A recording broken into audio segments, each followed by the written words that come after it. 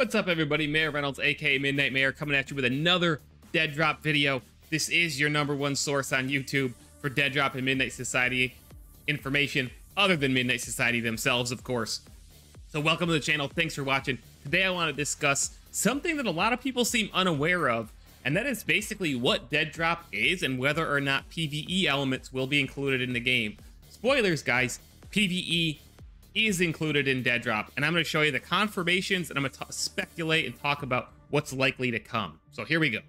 So again, right now, and I understand why there's this discrepancy or a lack of understanding, Deadrop is called a vertical extraction shooter. An extraction shooter is a game like Escape from Tarkov, Call of Duty DMZ, Marauders, Hunt Showdown, and so on. All those games have several things in common. They are PvPvE games. They blend both PvP multiplayer, players against players, and players against environment, which is, you know, your traditional NPCs, AI enemies, however you want to call it. That's what Deadrop actually is. And right now, I know in the snapshots that we're playing, and right now as I record this video, we are on snapshot 1.5, it is strictly PvP. And we're going to talk about this and break this down for you guys, because there's several different ways they can go with this. But right on MidnightSociety.com, go to MidnightSociety.com, the official Deadrop website and website of Midnight Society, the developer of the game, and go to MidnightSociety.com/Deadrop. Just right up here. Right here, it says PvPvE free-to-play, vertical extraction shooter, Unreal Engine 5 with ray tracing. So this is a confirmation that there's going to be some type of PvE activity in the game. That's what all extraction shooters that we have so far are. And I know a lot of us are coming from battle royale backgrounds or arena shooter backgrounds or tactical shooter backgrounds, because Deadrop plays very fast, very sweaty, very competitive, very fun, especially contrasting it with a lot of the existing extraction shooters on the market. It is much faster. It is much more competitive, much more athletic, as the doc would say, right?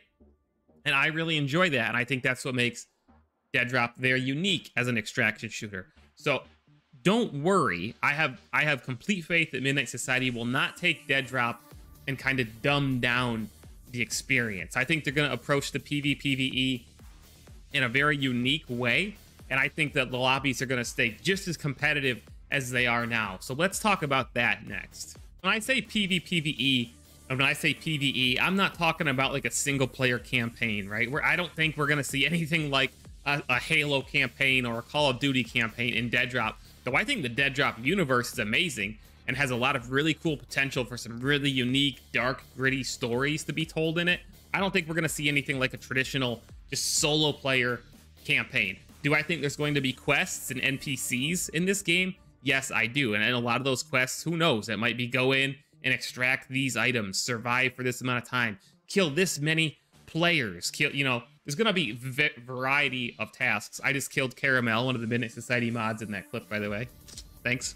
That raises the question, how will PvE and PvPvE be worked into Deadrop? This is all speculation from here on out, guys. There's no official information from Midnight Society, so don't take this as gospel. But what I see happening is, you know, there's supposed to be 7 sectors in the game. I'm speculating that some sectors may weigh more heavily towards PvE, while some may weigh more heavily towards PvP. That's total speculation on my part, depending on the size of the map design. You know, maybe some maps, like the one we're playing, will be PvP only. Maybe Cold Storage will be PvP only for 30-some players. Maybe it will go to another map, much like something like Hunt Showdown, and maybe it'll be mostly PvE, but with, you know, 7 other players on the map. They can take this a variety of directions, and they don't need to use a singular system on every single map. And it'll change the pace of play. It'll change how you approach each map. Again, total speculation. Do not take this as gospel. For all I know, they may be going in a totally different direction. I'm just playing this out because we have no PvE information right now. So we're expecting some type of AI enemies to be on the map, like in Escape from Tarkov or Marauders or DMZ. And in my opinion, DMZ does it in a pretty boring manner. They're just, you know, AI soldiers that shoot at you.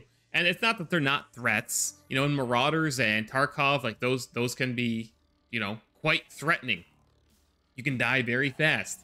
But I think because the universe of Deadrop is so unique, and there's this cool 80s, 90s vision of the future, I think we might see some pretty cool enemy designs. So of course, I'm sure we'll see some traditional, like, you know, NPCs, like soldier type from the Deadrop universe kind of thing. But I think they could do some really cool cyberpunk robotic type stuff. And as a matter of fact, we've already seen some unique enemy designs that almost look like a Terminator from the early snapshots. That kind of what they look like, some robots. And I think we could end up fighting some stuff like that in PvE.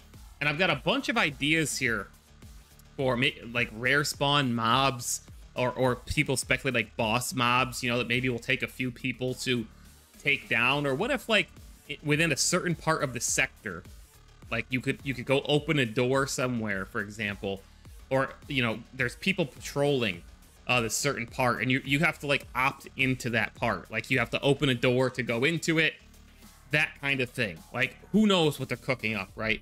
But it is confirmed that Deadrop is a PvPvE game. Don't make any mistake. There's a number of other things that could weigh in the PvE content as well. You know, we've got our car, which is going to be in the game. We're speculating Snapshot 7 is the next time we're going to see it, which you'll be able to customize. Maybe there'll be a minor gameplay loop with that.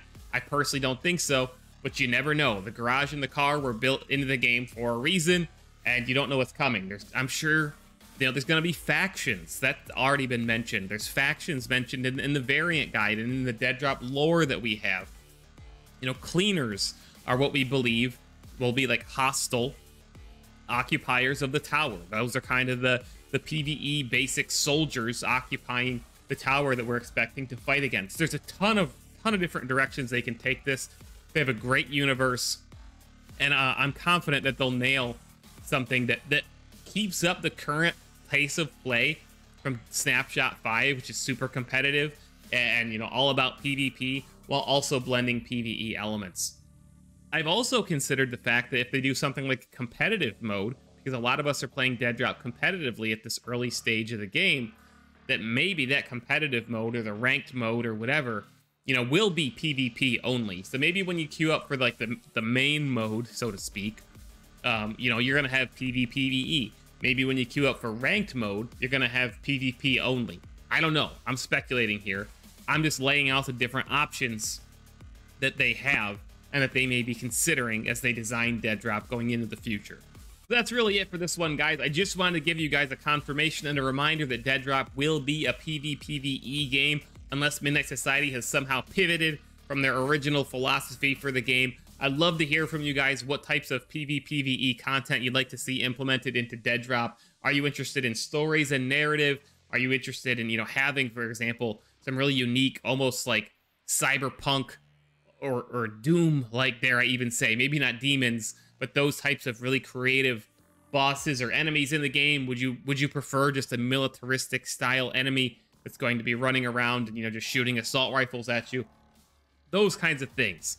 Let me know if you like the concept of PvPvE, PvE and Deadrop, or, you know, do you just love the core combat so much right now, which, hey, I'm open to try everything. I understand that this is planned to be a PvPvE game, but I am loving the PvP only experience as well. And I think Midnight Society knows that they are building a very special PvP experience.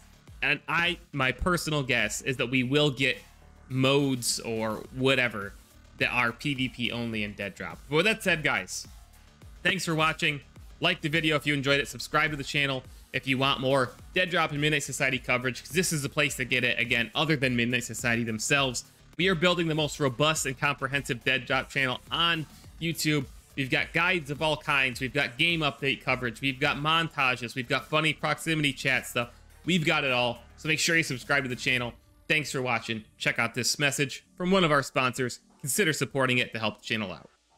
This video is sponsored by Control. Control is gamers' go-to brand for protein, for nutrition. This is stuff that gamers have not traditionally done very well with, right? We all got that gamer diet where we eat Doritos and things that we shouldn't eat. Control is your solution to that, and you can use code MAYOR at checkout to get 10% off.